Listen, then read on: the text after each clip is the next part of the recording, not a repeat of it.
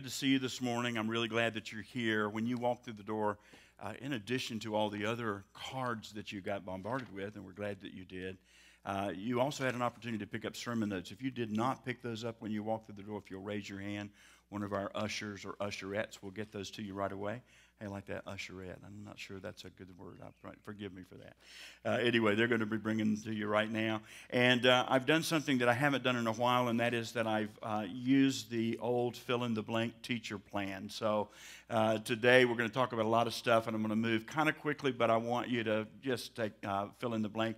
There's also a place that you can take your, put your own notes in the back. And the reason we do that is that there's a hope that you'll take this message. I understand. Listen, I understand that all of us, our memories are only as long as our longest pencil. So the fact of it is, if you don't engage with note taking, or you don't engage with thinking about and discussing the things that we talk about this morning, then chances are you may vaguely remember it next week when we come back. But the truth is, most of us forget it, including me.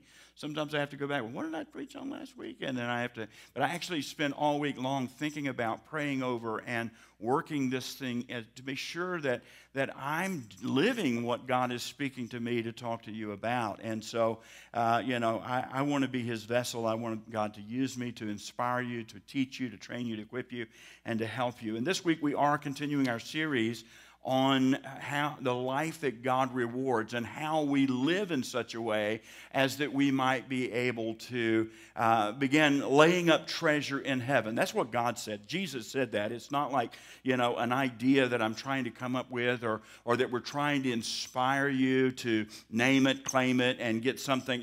The reality is, Jesus, when He talked about heaven, when He talked about our life, when the Apostle Paul talked about how we live, he often referenced the fact that God was laying up or writing down, had a book of remembrance that He's writing those things down that we do in His name, that we do for His people, that we do for others. And so it's really important that we understand that. We've said it over and over again. It's kind of the big idea for this entire series, and that is that we go, help me with it, give it to me on the board here, and let's all say it together. We all go to heaven. Why? Not that one, the other one. We go to heaven. Sorry, I got you out of sync there. So we go.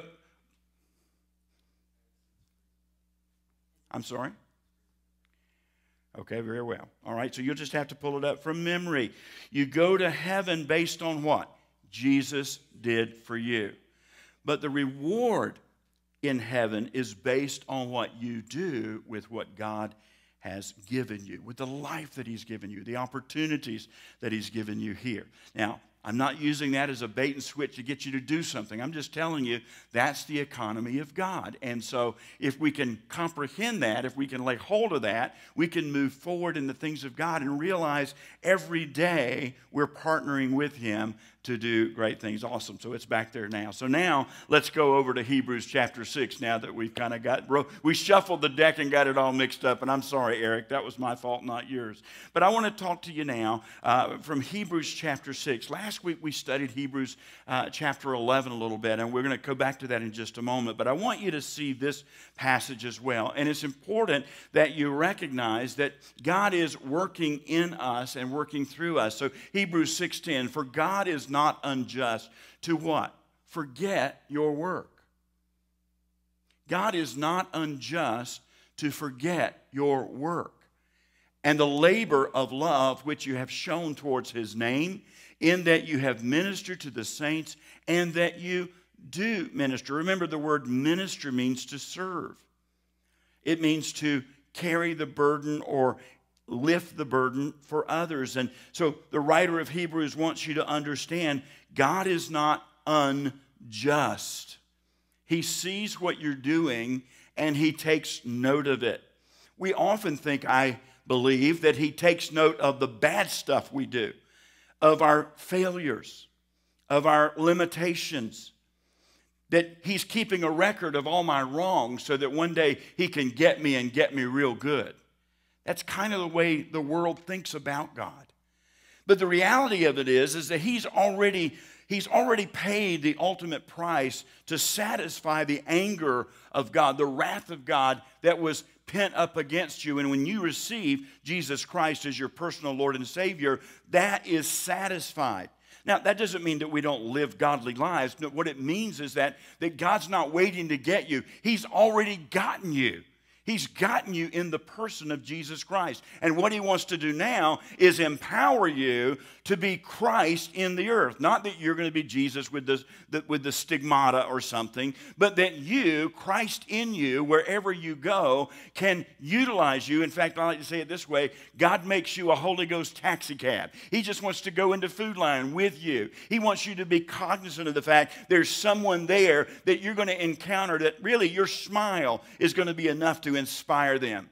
Your reaction when they pick up the cantaloupe that you were just waiting to pick up. And you reach for it and they pick up that very special cantaloupe that has Vince's name on it. And they reach for it and they get that you don't blow it, you know. That you reached over and in the line at Bojangles and you paid for someone's meal. Why? Because you wanted to extend the favor and the blessing of God that you've received.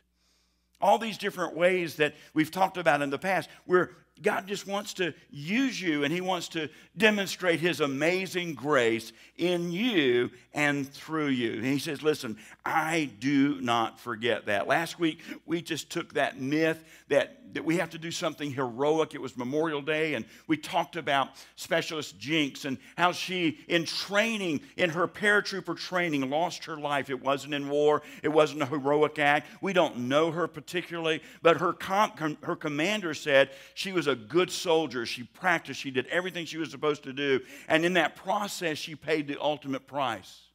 And so he remembered her, and we remembered her not because she was a hero or because of some amazing thing that she did. Her amazing thing was that she did the things she was called to do daily without fail. And as we talked about in her life and in the lives of other soldiers, it is the practice. In fact, just today, when I was coming to the building here, I was listening to a podcast, and this individual, I had no clue what he was going to talk about, but he talked about how we all have this idea that put in the worst of situations, we will all become heroic. We'll all become like Jack Bauer. I don't know if you remember. We'll all become Clark Kent, you know, and be able to pull the Superman thing off. But he said, in reality, you're only as good as your training. And in crisis moments, you will always revert to the lowest level of your training. And I wanted to argue that point with him. No. If I see something happen, I'm going to immediately become Superman.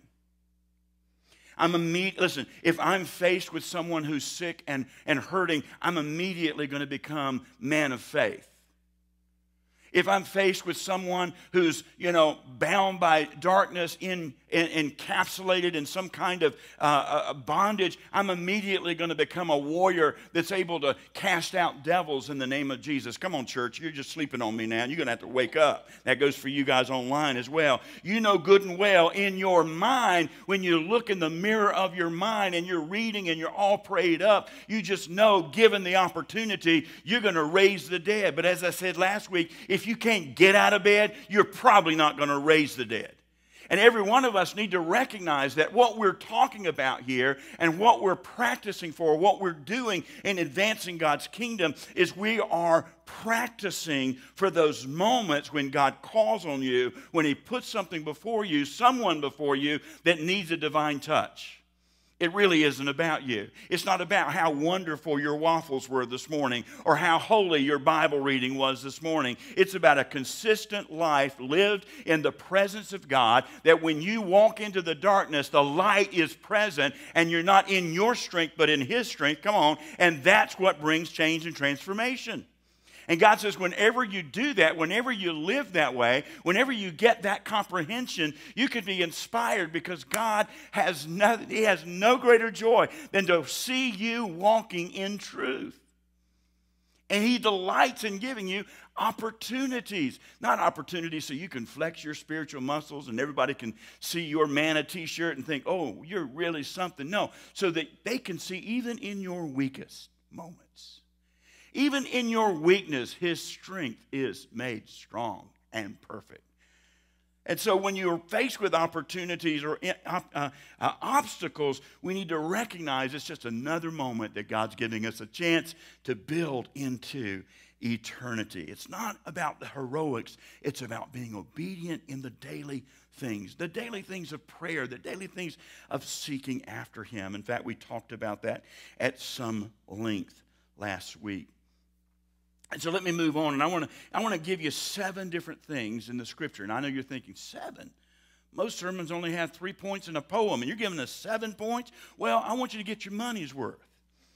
I'm joking about that, obviously. But no, I'm going to give you 7 things. We talked about one of them. The first one we talked about last week in detail, so I'm just going to touch on it. But there's 7, and you can write these down. And then I want you to explore them and pray over them and say, God, show me how you can use me in these ways. So number 1, we talked about this last week. Now, I want you to fill in the blanks. So number 1, the first way I want you to realize that God uses you and that God rewards you, that the thing that you do, the first thing is seeking. The word is seeking, S-E-E-K. It's up on the board. You don't need me to spell it. Seeking the Lord. And we talked about this last week through prayer, through his word, through fasting, through praise and worship. We sang that song this morning, the last one we sang about coming to the altar. And I just had this urge. And I probably just quenched the Holy Spirit. I just wanted to run up here and say, guys, listen to this song. Some of you are sitting right now and you've got the weight of the world on you, and he's saying, bring it to the altar. It's not just a song. Now, it is a song, but that's what the altar is for, to lay it upon the altar. Jesus died, took the weight of your sin to the altar. And I'm not just talking about, up here where you come to the mourner's bench. I'm talking about the altar of the presence of God, where you say, God, I can't change this. I've been praying about this and praying, and I can't change this. You can't change your spouse.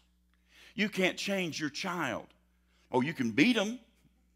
You can manipulate them, but you can't change their heart. And the reality is life change doesn't come except through heart change. And most of us don't change until it hurts too bad to stay the same. Are you with me? And so this idea of coming to the altar, this idea of worshiping in the house together, this is a moment where we can encourage. Sometimes I don't feel like lifting my hands. I get that. But this is a place where we can come together and worship him. But we can also do that at our homes. We can also do that alone. We can do it in the car. And wherever we do this, God said in his word just last week, we read it in Jeremiah 29, verses 12, 13, and 14. He says, whenever you seek me, I will be found of you. If you will come after me, I'll come after you. And so the first thing I want you to see this morning and write in your notes is that when you come after God, when you seek after God with all your heart, when you seek after him, God, your will, not my will, your way, not my way. God, I'm going to surrender to you. I want you to be first in my life. I want you to be first in my relationships, in my marriage, in my family. I want you to be first on my job. I want to honor you. When you do that, God sees your heart. He sees your determination. He sees your action, and he begins working in you so that he can work through you, and there he begins to produce in you some incredible things. Remember, we read this from Hebrews chapter 11, and I want to read it again, verse 6. It says this, but without faith it's impossible to please him. We all know it. Many of us quote, and I see your lips moving right now. It's impossible to please him. For if we come to God, we must believe that he, what? That he is God. Now, some of us need an adjustment to our theology. He's not just another God. He is the Lord God, creator of everything. He is the God supreme. And as the God supreme, it's not God here and you here, big God, little God. No, it's only one God. He's only one God. And he says if you come to him, you must understand, you may not be able to comprehend it all, but you must believe he is God. And as God, understand that he is a rewarder of those who diligently seek after him. He rewards you with his presence. He rewards you with his goodness. I was reading in the Psalms this morning, and man, I just couldn't tear myself away from the Psalms over and over. It was talking about how I'm going to come. One place he says, come and see the testimony. Come and hear the story. Come and see what God has done in my life. Oh, boys and girls, I want to tell you something.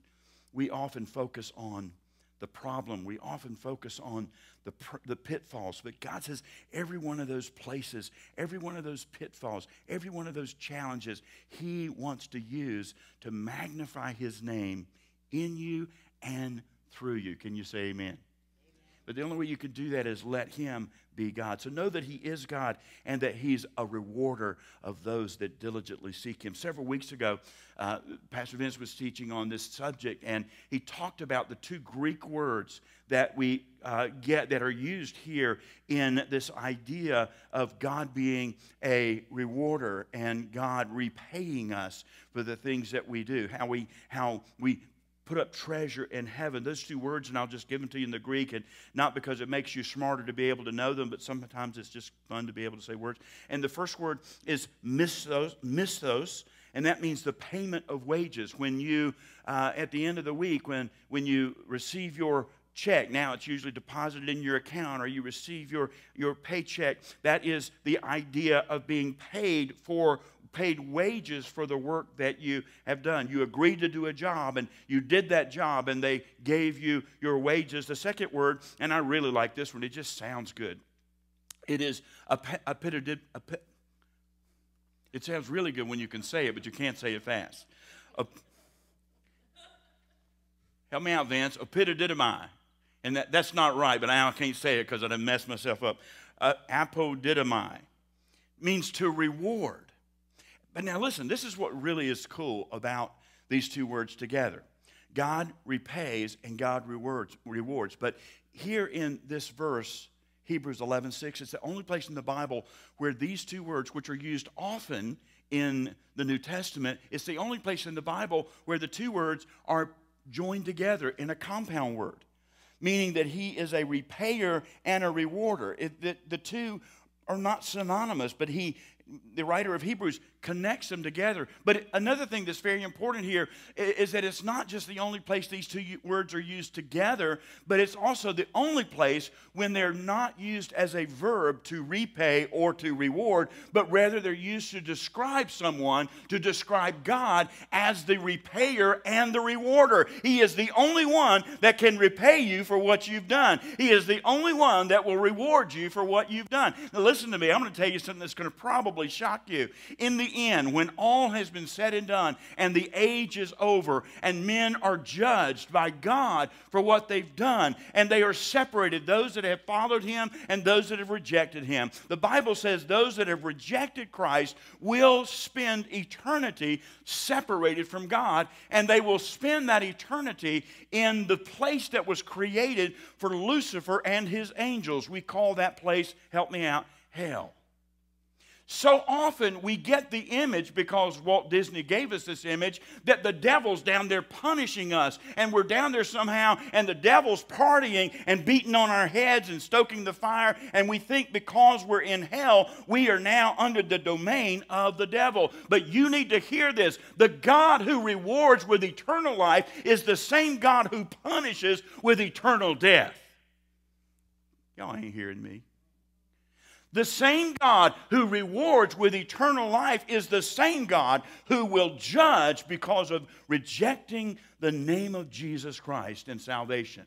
And so to spend eternity separated from light, separated from love, separated from compassion, separated from mercy is a choice that we make, but it's a choice that once made into eternity, we come under the eternal wrath of God forever.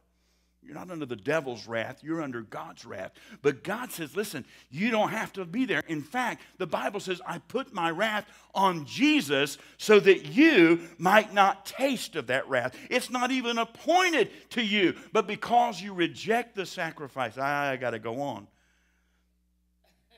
or I'll never get past point 1. And that was going to be a real short one. I hope that's helping you, though. Jesus says you're free. You are free. I have come that you might have life and have it more abundantly. I have come and I have taken upon myself all of your sin and the judgment of God. I have satisfied the wrath of God so that you might enjoy his goodness forevermore. He is the rewarder. God chooses, listen, God chooses to reward us. I don't comprehend it all. I don't even all my years of study, all my years of seminary, I don't understand it all. I can't comprehend it all. But what I do know is this. Listen, God chooses to reward because it is an expression of his own gracious nature. It is an expression of his own gracious nature. God chooses to do this. God chooses. He delights to do this because that's his nature. It is, God is love. He wants to bless. He wants to encourage. He wants to bless you. His plan to reward, his provision to save, listen, it is simply an extension and a manifestation of his amazing grace. Number two. I got to look up and see where we're at in time. Oh, help me, Lord. I hope this is helping you, though. I want to, listen, here's what my prayer is this morning, is that God will inspire you. I don't want to motivate you. I don't want to push you. I want to help the Spirit of God bubble up in you. Someone said, we prayed this morning for you, and someone was talking about, I need some bubbling. Some of the bubbling of the Holy Spirit, the breath of God moving in you. Because that inward inspiration brings transformation. Where simply pushing someone with knowledge pushes them further down. But I want to inspire you. I want you to experience the breath of God. So number two, God rewards you. Listen, now this is, how many of you got pens? There's pens in the seat back in front of you. It's not. Because what I'm about to tell you, I've asked the ushers to lock the back door so you can't get out. That's done. Don't even worry. What I'm about to tell you is going to blow your mind. Number two, God rewards us for working, should I spell that for you? It's on the screen, to make your employer successful.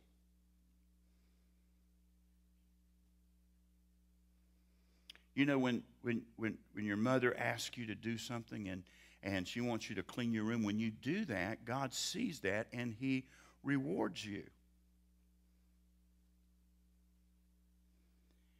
He rewards you. Listen, this is a matter. Now, this is important. Whether you're an employee or not. In fact, if you read this from the King James or the NIV or almost any of the modern translations, it uses a word that I chose not to use here in Ephesians 6. I chose the New King James Version, but it says, slaves, obey your masters. And, of course, 100 years ago, and it's still sometimes used in the wrong way, it was used in connotation, in an inappropriate connotation, in the domination of one person over another person. But that's not what God was talking about here. Listen, he is talking to bond slaves. New King James Version is a better translation of that. He was talking to bond servants, those who have made a covenant to be in service to. So when you sign a contract, you're a bond servant. When you agree to take a job, your word is your bond. You, therefore, if you said you're going to work for 5 hours, you work for 5 hours, whatever that work is. And don't work for 4 hours and shuffle your feet for 1 hour and talk about how unjust they are for not paying you enough. And because they don't pay you enough, you're going to take an extra hour free. So that's not honoring God, and it's not honoring the person that you work for. God rewards us when we work to make our employer or the company or those that we serve successful. That is a matter, listen, it's a matter of honor and integrity. It's character. Are you listening to me? This is the heartbeat of God within you, the character of God within you. Listen, if you can't say anything nice about the people you work for or the company you work for, you need to do one of two things. First, you need to repent. And two, you may need to find another job. But the reality of it is, if you agreed to be there, you are there as God's ambassador, and you're called to be a blessing, not called to be a stressing. And no, your boss didn't call me up and pay me to say that. But that is reality. It's a matter of integrity, honor. It's a matter of stewardship, stewarding the gift of God in you, the opportunity that God's given you. Are you with me? It's a matter of stewardship, but it's also a matter of understanding that you're under authority. Let me read this for you in Ephesians 6, bondservants, be obedient to those who are your masters or your bosses according to the flesh, and with fear and trembling in sincerity of heart as to Christ. And if you recognize that what you do first and foremost unto the Lord, he says in Colossians almost the same thing in Colossians 3. He says, do whatever you do heartily with all your heart as unto the Lord. See, the problem is, I think, I could be wrong, and you can correct me. I got to get back over here in the light. But I could be wrong. But I think the problem is we see ourselves working for the paycheck, or working for the man, or working for the company, or working for, and we see that the company is rewarding us. We see that our employer is paying us. And it's real easy when we see it that way to begin feeling as if we're being gypped, we're not being appreciated, we're not being valued, because obviously people don't value you as much as you value yourself. But when you change that focus and say, no, when I get to my job, God gave me this job. The Bible says God gave us the power to gain wealth, to gain possession. God gave me this opportunity, and I'm going to walk into this job, and I'm going to be a disciple of Christ. I'm going to do my job as unto the Lord, so that when I'm given the opportunity to tell people why I am the way I am, they'll have no recourse to say, well, you're just a lazy bum. How can you say you follow Christ? Does that make any sense to anybody here but me? And if you recognize that and you make that widget, you paint that truck, you do whatever it is you do it and say, Jesus, I want this to be the best one yet. I want this one to reflect, I want this to reflect your glory, your creation, your creative ability, your craftsmanship. You know, I'm not sure we miss something here. When I'm making that hamburger and getting ready to serve hamburger and French fries, I'm not sure if maybe we miss the possibility that as a Holy Ghost anointed man, woman of God, serving someone else, I'm putting their hamburger together, I'm putting their widget together, whatever it is I'm doing. I'm not sure that when I'm doing that, maybe there's a transference of anointing that I can't see because I'm looking in the natural, but if I'm cognizant of it and I'm prayerful about it, when I touch that, then the kingdom of God begins to advance in that. I don't know. I'm not saying a person's going to get evangelized because of hamburger. I mean, maybe you could put a tract inside of it, but that wouldn't be too good. But what my point is that God can use anything as a conductor of His grace to begin drawing them. Does that make any sense at all? Am I nuts? I just don't know. But if I do it as unto the Lord and God blesses that, it could bring transformation. And I'm only on number 2. And you knew I would never get to number 3, didn't you? Now, I'm going to get there in Jesus' name. I'm going to have to skip a bunch of stuff, but I'm going to get there. And I've had so much fun writing this sermon. Number 3. So number one, seeking God. He rewards us. We build rewards by seeking Him. Number 2, we build rewards by, as we serve others, serving as we're serving Christ. Oh, I had so many things I wanted to share with you. Number 3, listen, God rewards the work we do when we help others who are in urgent need. When we help the poor, the widows, the orphans, the prisoners.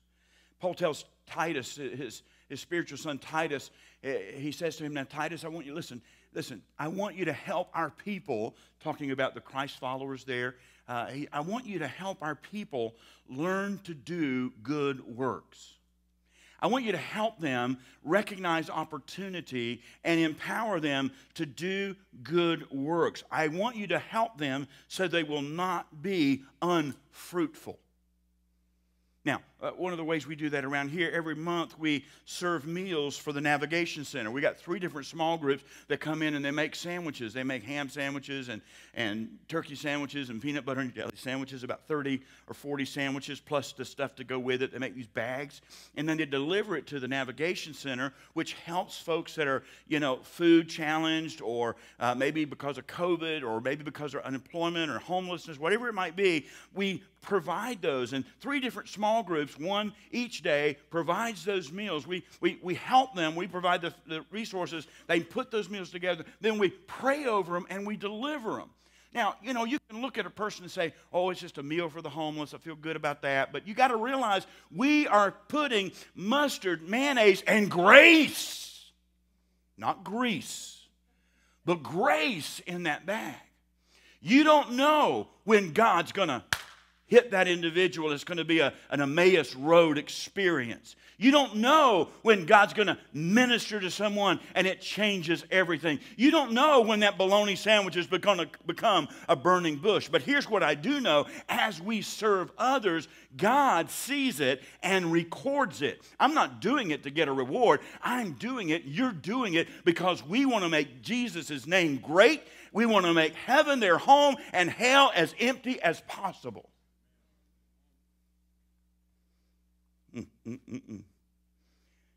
James, the half-brother of Jesus, in chapter 1, verse 25, he said, listen, he said, you need to understand something. You can read the Bible, but if you aren't a doer of the word, then you're just forgetting it as you start. By the way, in July, we're gonna study the book of James together. We'll look at highlights of the book of James in July and August. I'm looking forward to that. Number 4. A 4th action or attitude that God rewards is when we are loving and encouraging to our spouse and our family. When you are loving and encouraging to your spouse and or your family, when you take care of those in your family. And one of the passages that I wanted to talk about in detail, which I can't because y'all made me preach too long on the first 3. But here's the thing. Paul says to Timothy, he says, listen, I want you to understand anyone who has children. He's talking about the widows now. He says, look, when it comes to taking care of the widows in the church, because the church took care of them. They were the social net for people. He said, when it comes to taking care of folks, if they've got children that are alive or grandchildren, then instruct the children and the grandchildren to take care of their grandparents or their aunts, their uncles, to take care of their family. And it's an interesting word he uses. In fact, in the Greek, he says, I want you to teach them to do this so that they may repay. Come on, help me with that word. Apodidomize. Yeah, I knew I could say it. I want you to apodidomize them. I want you to take care of them. You're repaying them for the investment they made in you, and as you repay them, I'm going to repay you. But he also goes on to say this, Terry, and I know you don't need to know this, but I'm going to tell you anyway. He says, Terry, if you don't apodidomize them, I will apodidomize you. So if you don't, he says, listen, taking care of them is your responsibility and duty. It's honoring God. It's returning to them. You might say, but you don't know the mess I had to put up with. I understand that. And you don't know the mess God had to put up with to get you. This is not about whether they deserve or whether they earn. This is about you repaying God. They gave you breath. Are you with me? This is about you serving them. This is about you and your spouse. I said this before, and I didn't make it up, but I quoted somebody else. God didn't make marriage so you could be happy. He made marriage so you could be holy. It teaches you how to suffer. And my wife, if she were here, would say, amen. It teaches you long-suffering. It teaches you how to be Christ in the midst of crisis. It reflects for you, it gives you a clear mirror of your fallen nature. Number 5, the 5th action is when we look at making disciples of everyone. Jesus said this in Matthew 28:19-20. He said, go therefore and make disciples of all nations, baptizing them in the name of the Father, Son, and the Holy Spirit, teaching them to observe all the things that I have commanded you. Now, you know, we serve in unreached people groups. We're planting churches in unreached, unengaged people groups. We're planting churches along the military highway. Over here we talk about rescuing children from war-torn countries, 10,000 children that have become orphaned because in Syria, in Afghanistan, in Iraq, and all over the world because or have been sold into slavery in Nepal and the sex trafficking. We've helped to rescue them, and we have a commitment to rescue 10,000 this year and to help them get planted in Jesus following families. And that's awesome. That's heroic stuff. We help pay the price to do that, and we pray the price for that to get done. But I've never yet been able to go into a house and kick the door open and rescue a child, or go to a country like the country in Africa that we're rescuing or bringing the gospel to a certain people group. I've never yet been able to go there, and I'm probably very ineffective if I did go there, but I can pray. But there's something I can do. In fact, did you know that 75% of all decisions that are made for Christ are made before we turn the age 12? 75%. If I took a poll in this room, 75%, I'm 99% sure that all statistics are made up on the spot. So anyway, but 75%, this is true, of all people that come to Christ did so as a child before they turned 12. So you can be a part of making disciples, and here at Manna Church you can do that in kids ministry. We've got Manna Kids. They're the big kids back there, and we've not yet opened because of our time with COVID. We've not yet opened our preschoolers, but I am dying. I'm not dying. I am living to open that classroom. Why? Because I've got a 3-year-old grandson. I've got 2 infant sons that are going to be 2 by the time they get here, grandsons. I want them to know Jesus. Now, it's really the moms and dads' responsibility, but I want to fan into flame that gift of God that is in them. Today, I'm so proud to tell you, today, my 5-year-old granddaughter, she's going to take communion for the first time in this service. You know why? Because she's received Jesus Christ, and she understands that it's not just crackers and juice. She's come to understand, oh, this is what Jesus did for me. And yeah, it's early, she's young, but you know what? There was no age limit on this. If you understand and can communicate what Jesus has done for you, are you with me? You can be a part. And listen, you can say, well, I'm not quite there. I'm not quite smart enough yet. I'm not quite spiritual enough yet. But Jesus said it this way. Look, some of you say in 3 or 4 months, then will come the harvest. When things get right, when all the conditions get right, if I were a little younger, if I were a little older, if I were a little holier, if I were a little more grace-filled, then I would do it. But I want you to understand, God changes you in the midst of your service. God ordains that life change would happen in relationship. And as you sow what little you have into the lives of others, now don't get me wrong, we're not going to throw you in there with the kids and let them just tie you up in the corner. No, we're going to help. We'll train you. We'll encourage you. We'll give you the resources. But you can be a part of making disciples of this young lady right here, of her son, of her brother that's sitting in the back. You can be a part of doing that today. And God says, I'll reward that. There's another place where he said, when you just give a cup of cold water in my name, I'll reward that. So the 4th is when you give. The 5th is when you make disciples. Whew, I might make it. I might make it. Number 6. Number 6 is when God rewards you when you share your finances and resources with others. Somebody said, oh, I knew I was in church. I was just waiting for him to talk about money. Let me tell you about your money. You are probably one of the most, I'm going to change that. I've pastored 4 churches. I've served in missions all over the world. But I want to tell you something, Manna Church Sanford. You are the most generous and the most faithful people when it comes to advancing God's kingdom and sharing what God has blessed you with of any group that I have ever served. I mean it with all my heart. I cannot tell you the numbers of times that I've picked up the phone and someone said, Pastor, I've got such and such. Who needs it? Pastor, I heard so-and-so had surgery. I want to send a meal, or I want to send some money to help. Let me tell you something. Not only do you give your tithes that we talked a little about, but you're faithful in doing that.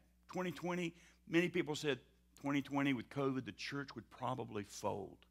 I want to tell you, because of your faithfulness, it was our best financial year. Not because we spent less, but because you outgave. Whenever something came up, you gave and you gave again.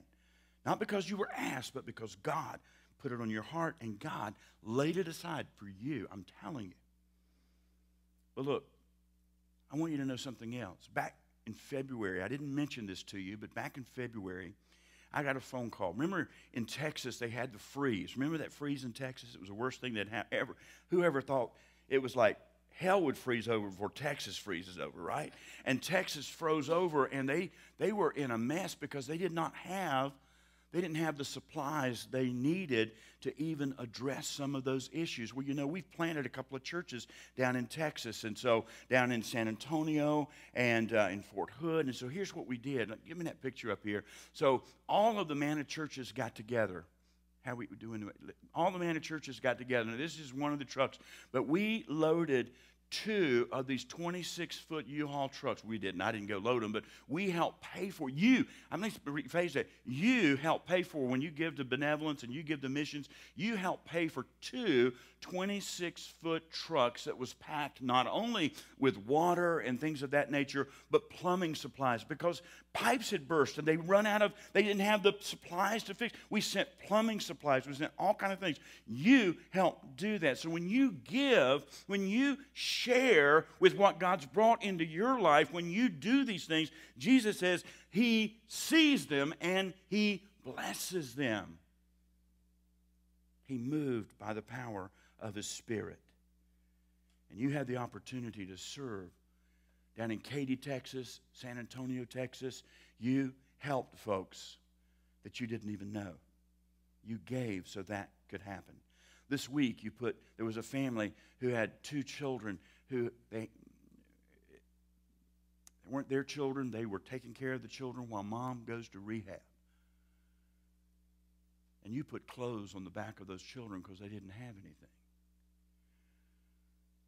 This week, you ministered to orphans in Haiti because you gave. Because you gave, you empowered Pastor John, who was with us here Wednesday night, talking about prayer and spiritual warfare. You lifted his ministry as you sowed. Some of you might say, well, I didn't even know he was here. I understand that. But because you've given, you had a hand in giving. Jesus said it this way. He said, listen, when it comes to your charitable giving, He says, do it in secret. Don't even let your left hand know what your right hand's doing, which is really kind of weird, right? Have you ever tried to do that? It's like my brain's going to tell my right hand he can't keep a secret here, but you know what he's pointing at. He's pointing to the motivations. He says, when you do these things, and when you do these things as a body of believers, when you give to the Reach Out celebration, the Rock, once a year, we take that big offering, and all through the year, but when you do that, listen, you need to understand, God sees when you write that check. God sees that, and I'm not asking you for money here. I'm telling you, you're sowing into the lives of people you may never meet this side of eternity, but God sees it, and God blesses it.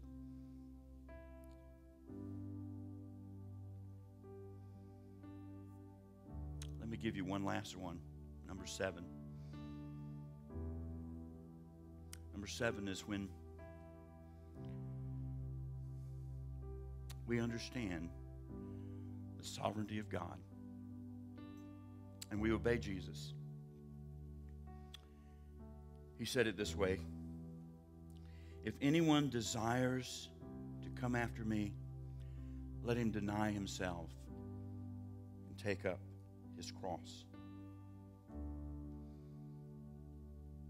For whoever desires to save his life will lose it, but whoever loses his life for my sake will find it.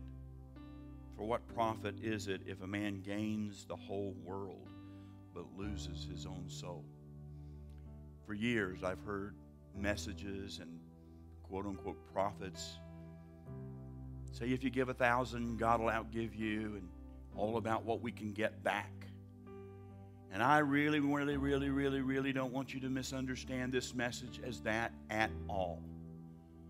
This is not about give $1, get $1. This is about giving your life. The seventh way that we serve God and that He blesses in eternity is when we take up our cross and we say, Thy will be done, not my will be done. Jesus, in fact, says, as He concludes in verse 24, He says, the day will come when I return. He said, the Son of Man will return with His holy angels, and He will come, and with Him He will bring His reward.